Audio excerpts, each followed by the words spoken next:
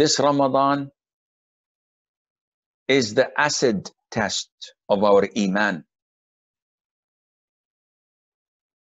Throughout the years before COVID-19, we used to worship Allah in the masjid with the congregation, spend time between Asr and Maghrib in the masjid, after Fajr prayer until Shuruq in the masjid, break our fasts in the masjid, pray Taraweeh in the masjid, offer Tahajjud in the masjid.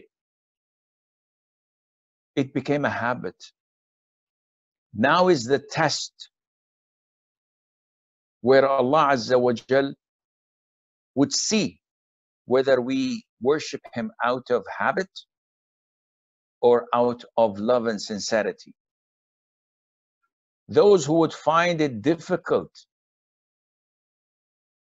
to worship Allah in their homes, when they get bored, when they do few minutes here and there and that's it, and then start watching TV or playing video games, those would have failed miserably. May Allah protect us all. But those who, business as usual,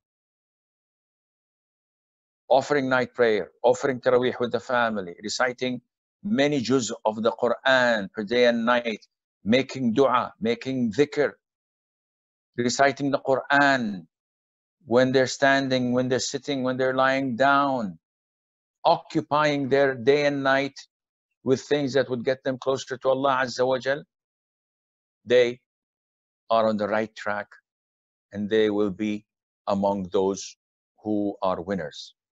So I pray to Allah Azza wa Jal that He makes me and you among the winners, among the successful, and among those who taste Allah's mercy in this life before they find it clear on the day of judgment. Ameen. And may Allah Azza wa Jal keep us all safe. Wallahu a'lam wa nisbatul ilmi ilayhi aslam wa sallallahu wa sallam wa barak ala abdihi wa rasulihi nabiyyina Muhammad wa ala alihi wa sahbihi ajma'in.